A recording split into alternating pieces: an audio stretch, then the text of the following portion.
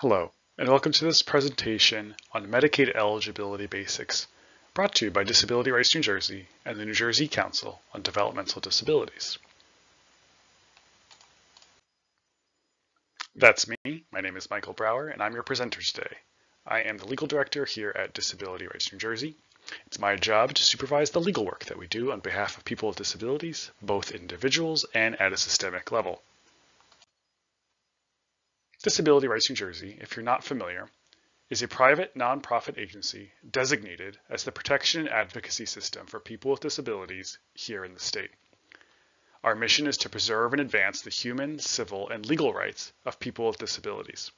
We do that by monitoring for and investigating for abuse and neglect against people with disabilities in any setting where they are served. We provide individual legal representation to people with disabilities who need legal help in an area that is one of our goals or objectives set by the Board of Directors.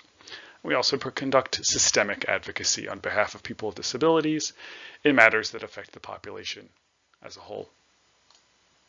One of the most important things that we do is providing educational, training, and outreach assistance to people with disabilities so that everybody knows their right. This webinar today is an example of that kind of education activity. Today, we're going to be talking about very important Medicaid rules and rights. Medicaid is a very large and important program that provides health insurance for over 2 million New Jerseyans. But beyond health insurance, Medicaid also provides services and supports that people with disabilities rely on to live in their own homes or integrated community-based settings. So, our goals today are to take away 3 specific learning objectives.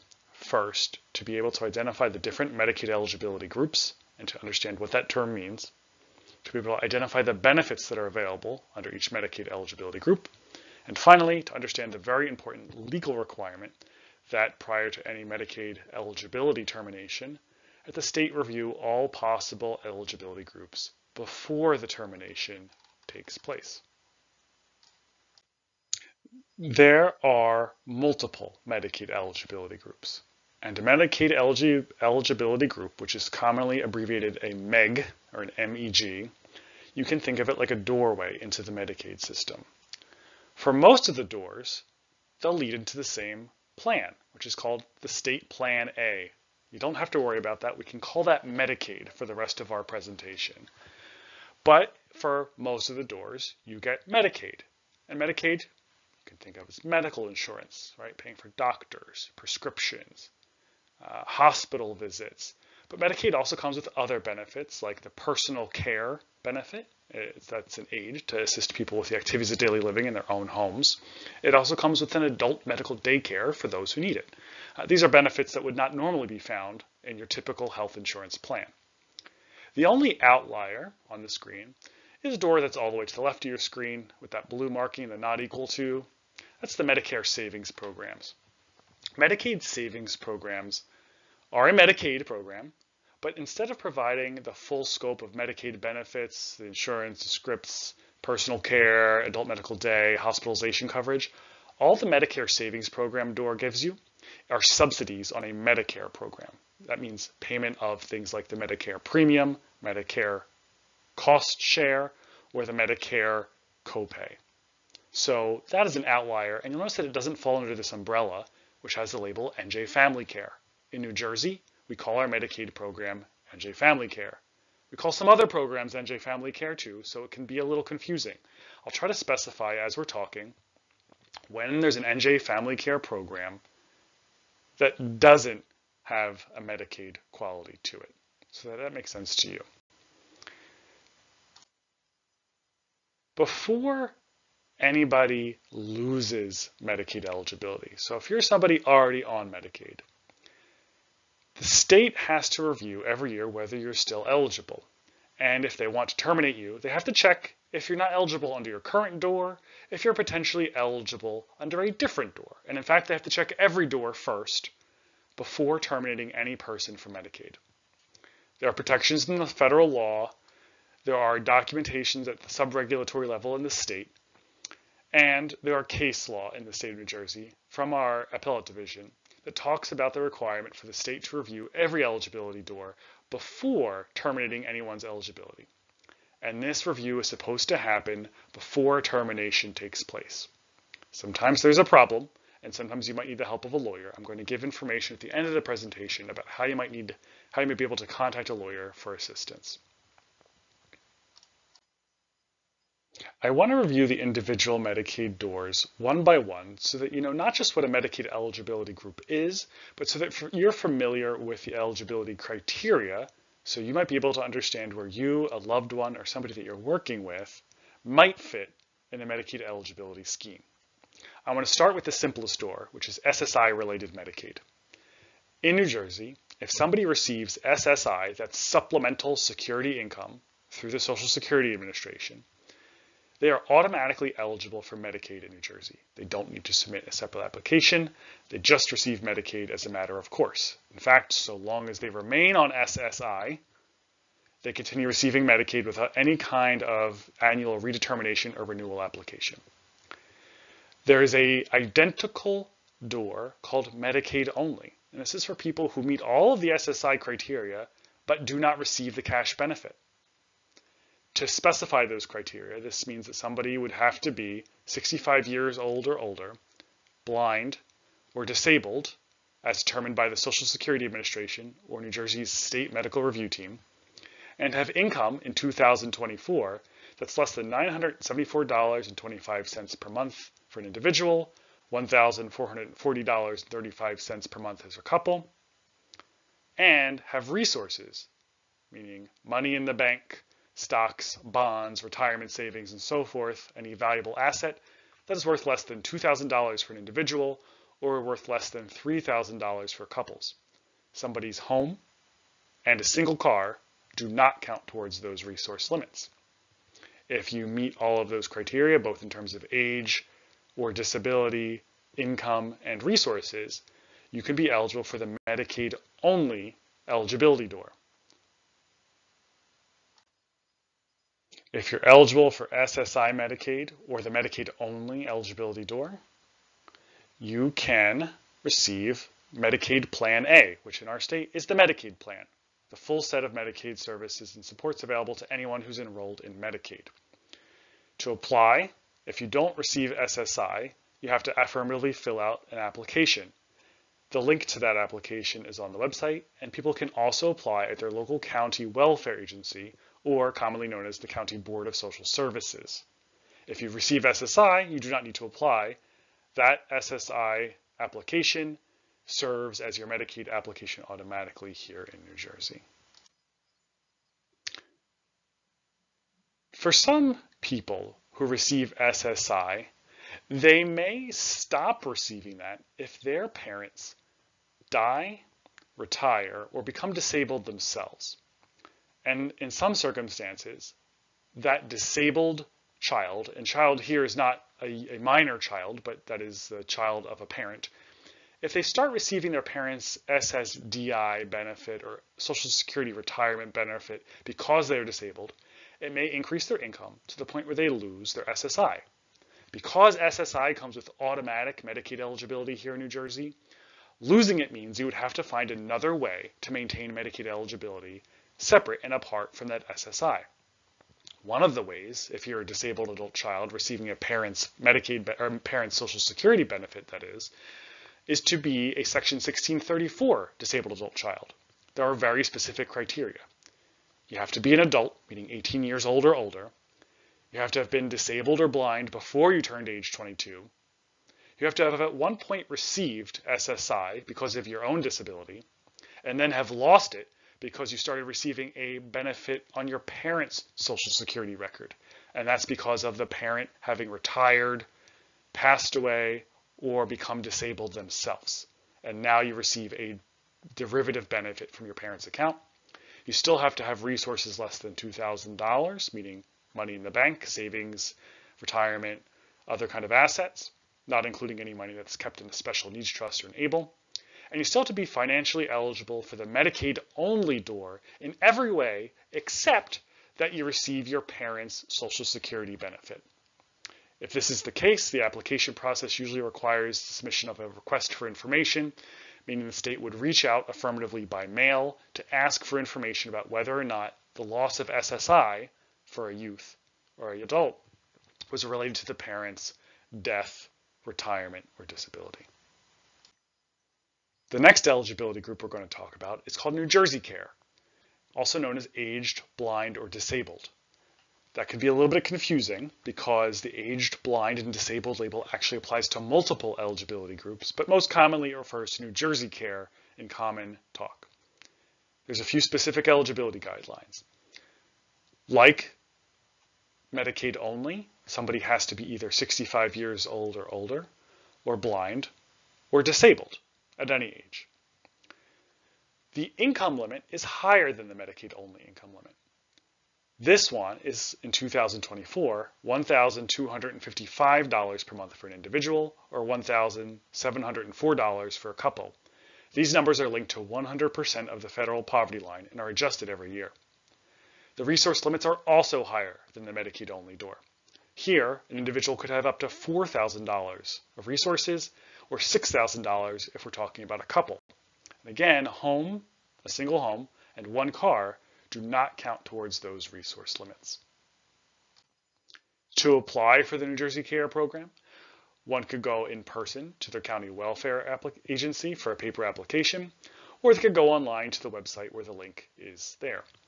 Like a Medicaid-only beneficiary or a 1634 adult disabled child, the benefit plan here is Plan A, New Jersey Medicaid. Doctor's visits, medications and prescriptions, hospitalization, personal care assistance, and the adult medical day program are all part of Medicaid Plan A, so you get New Jersey Medicaid. All these doors lead to the same benefit plan.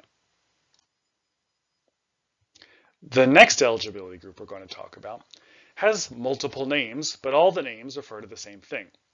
We sometimes call this the ACA expansion, that's the Affordable Care Act expansion group, the MAGI Medicaid eligibility group, or the Obamacare eligibility group. Different names, same program. There's a few specific criteria, and it's important to know that the reason this Medicaid eligibility group exists is because it was part of the Obamacare Affordable Care Act expansion of health coverage for Americans with lower incomes. And so it was meant specifically to provide health coverage. There's a few exceptions that will make more sense in that context. First, for people who are between ages 21 and 64, there is a income limit that is tied to your adjusted gross income or your modified adjusted gross income. You can think about line 11 on the IRS Form 1040. In 2024, the high income limit was $1,732 per month for an individual, or $2,351 a month for a couple, of modified adjusted gross income, which is 138% of the federal poverty line. Again, this is a higher income limit than any of the doors we've talked about so far. What sets the ACA expansion, MAGI, Obamacare eligibility group apart is there is no resource limit. You could have $1 million of money in the bank. As long as your income is below the thresholds, you can be eligible for Medicaid through this eligibility group. There are different criteria for children. There's a more forgiving income limit for children who are under the age of 21. We'll talk about that a little bit later. There are a couple very important warnings here. They are in red on the screen. Because this program was intended to provide health coverage to uninsured Americans and lower income Americans, once you turn 65, you're no longer eligible to get Medicaid through this eligibility door. That's because once you reach age 65, you're eligible for Medicare, and you can get health insurance in a different way. The other time that you should be worried about not being able to come in through this door is if you are eligible to receive Medicare through any other process. For example, if you receive SSDI because you are disabled after working, or because you receive SSDI on a parent's work record because you are disabled and so are they, you can be eligible for Medicare after 2 years of getting SSDI. At that point, once you are eligible to receive Medicare because of your SSI, you are no longer eligible to use this Medicaid eligibility group, and you would have to find a different eligibility group if you wanted to keep your Medicaid. To become enrolled on the MAGI Obamacare Affordable Care Act eligibility group, you go online, njfamilycare.org, where there's an online application. You can also apply, like the other programs, at the county welfare agency or the Board of Social Services in your county. The benefit for this eligibility group is called the Alternative Benefits Plan. It is identical in every way to Medicaid Plan A, which means you come in this door, you get Medicaid. The next eligibility door is one of the more expansive and interesting eligibility groups, called New Jersey Workability. This is a program intended to provide Medicaid for people with disabilities who are working and earning higher incomes than any of the programs we've talked about so far, but who still need to keep their benefits because they don't earn enough to pay their own. There's some very specific eligibility criteria here as well. First, you have to be older than age 16, meaning age 16 or older. You have to be working, either full-time or part-time, with some proof of employment. Typically, you have to be able to document your employment, and if you're self-employed, meaning you work your own business, maybe you have a dog walking business, you mow neighbors' lawns, you have a small child care operation, you have to have documentable income that's at least $400, and you have to file your federal tax return. They also have to have a disability determination, either from the Social Security Administration, finding that you're disabled, or from New Jersey's medical review team. This is where the program gets exciting.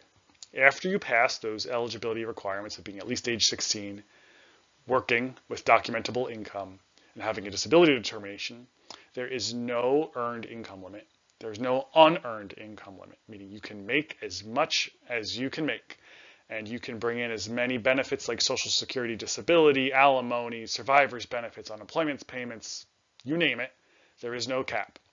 And there's also no cap on resources, meaning you could have millions and millions of dollars in the bank. One important note is that if you have higher income, premiums might apply, and those premiums are not quite clear. They're still being set here in 2024, but once they're published, we expect that they will be scaled, meaning the higher the income above the poverty line, the higher the contribution in the form of a premium might be. But you should know that all those eligibility criteria come with no financial eligibility criteria. You can make or have as much money as you want. You can apply for workability online at njfamilycare.org. You can also apply in person at the county welfare agency or the Board of Social Services in your county. If you go through the workability eligibility group, you get Medicaid. It's the Alternative Benefits Plan. It is identical in every way to State Plan A. I'm going to switch gears now and talk about some special Medicaid eligibility groups that are made for people with disabilities in particular. The first is the Managed Long-Term Services and Supports Waiver eligibility group. This is a very particularized waiver program, meaning it's an experimental program that comes with different requirements than the normal Medicaid program, but it also comes with different benefits in addition to the State Plan A Medicaid benefit. Let's talk about the eligibility, and then we'll talk about some of the benefits. First, there's a financial eligibility component. Income for an individual needs to be less than $2,829 per month. Resources have to be less than $2,000, meaning money in the bank, savings, retirement, valuable assets.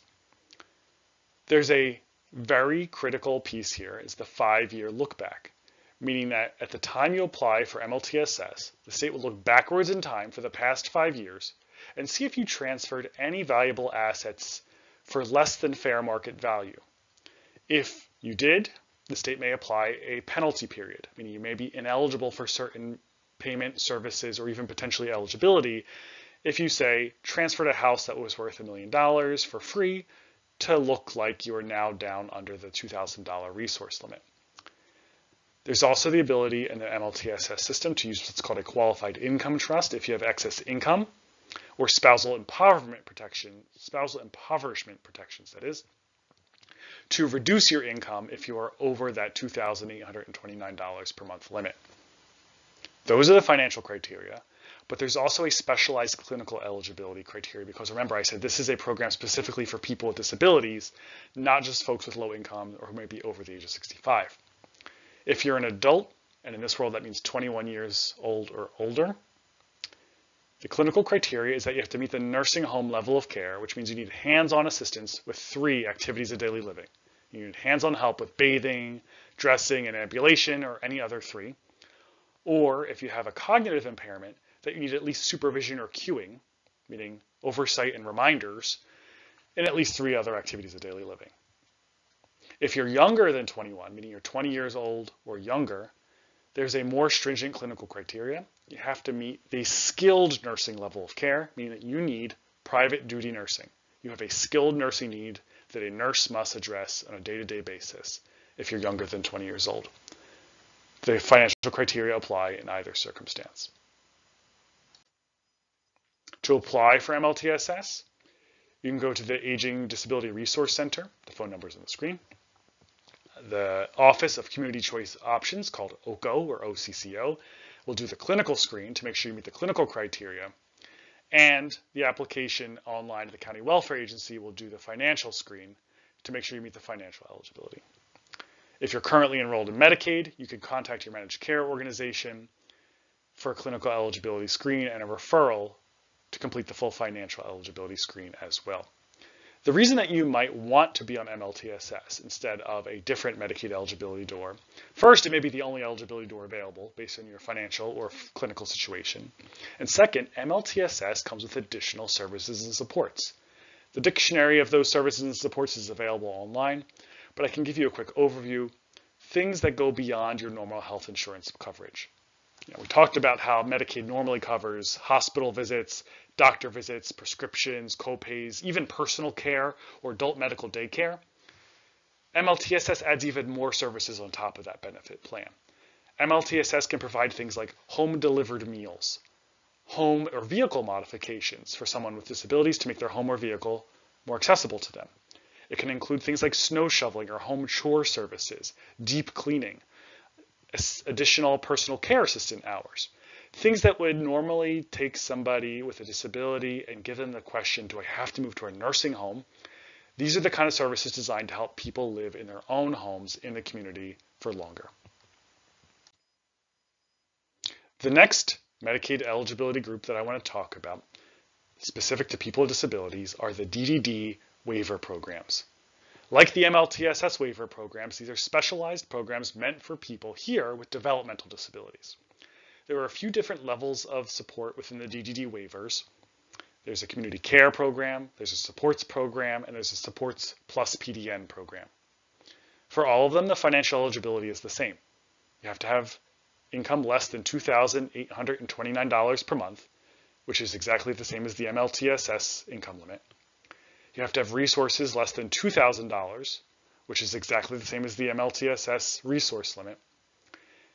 And there's one extra bonus in the DDD world, is that Social Security that is derived from a parent's work record, meaning if somebody starts receiving their parent's Social Security or a portion of their parent's Social Security benefit because the parent retires, dies, or becomes disabled themselves, in the DDD world, under these waiver programs, that parental Social Security can be completely disregarded, even if you are not a disabled adult child under the 1634 analysis that we talked about earlier in this presentation. The big difference is that you might never have been eligible for SSI and started receiving your parent's Social Security disability payment after the age of, let's say, 18. And you might still be able to have that income disregarded here under this particular waiver eligibility analysis. In addition to the financial eligibility, there are specific clinical eligibility criteria for people in these waiver programs. You need to have a functional disability that was manifest, meaning it appeared or was diagnosed or evident before you turned 21 years old, and that affects at least 3 areas of your life. Things like self-sufficiency, economics, education or learning, self-care. But the clinical criteria analysis is a little bit complex and probably too complex for us to go into great depth in this presentation.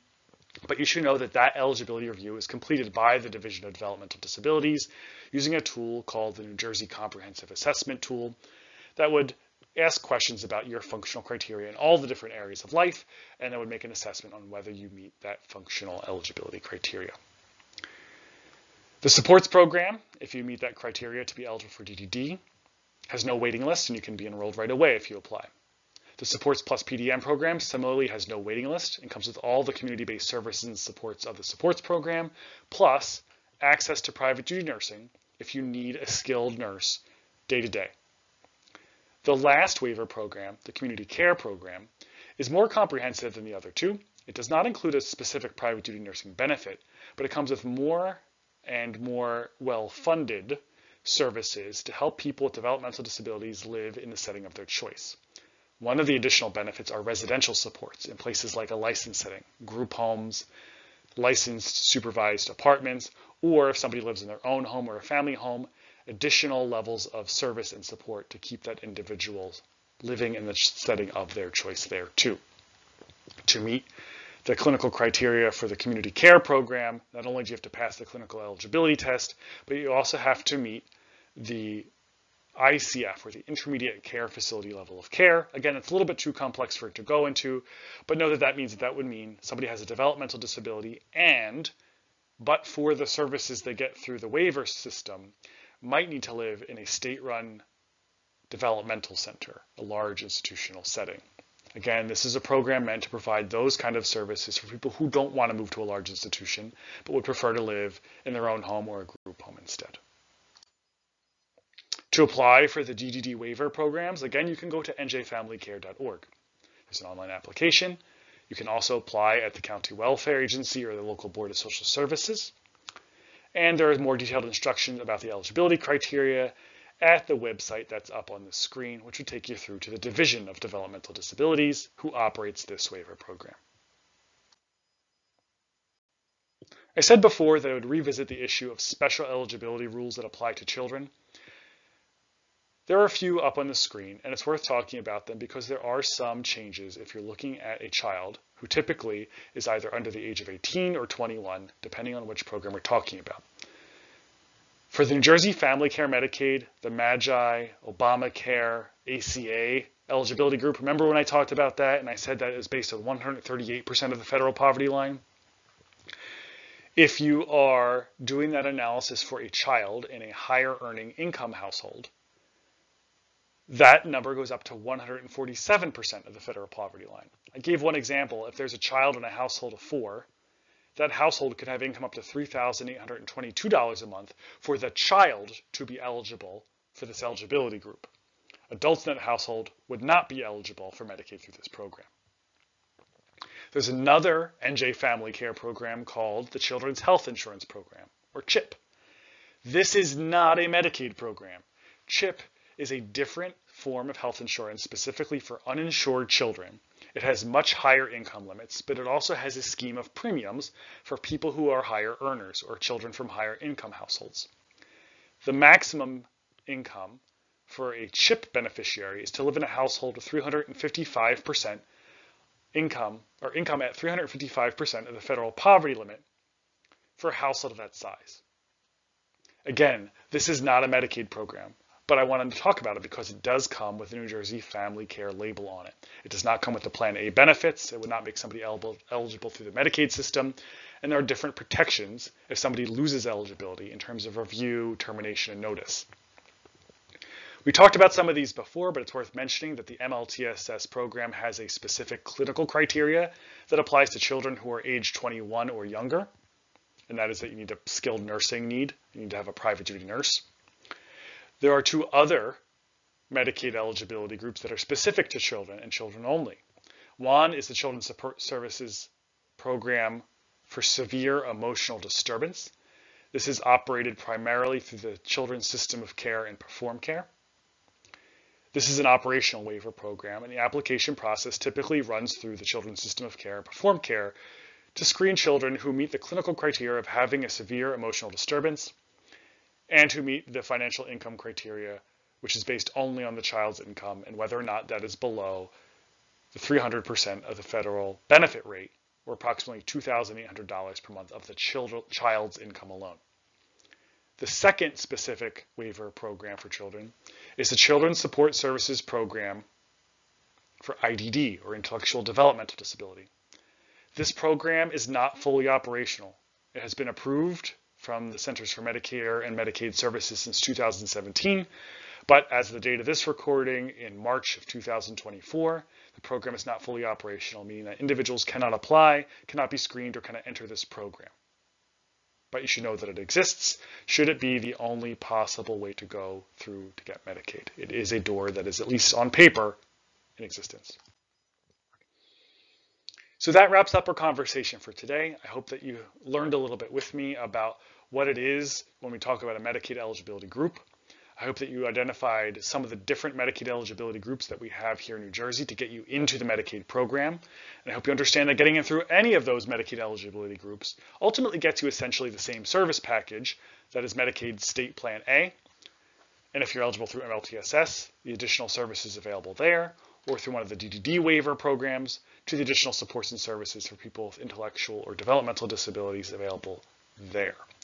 The only outliers are the Medicare savings programs and the Children's Health Insurance Program. Those come with that label of NJ Family Care, but they are not access to the full Medicaid system, and in fact for CHIP, it is not a Medicaid program at all.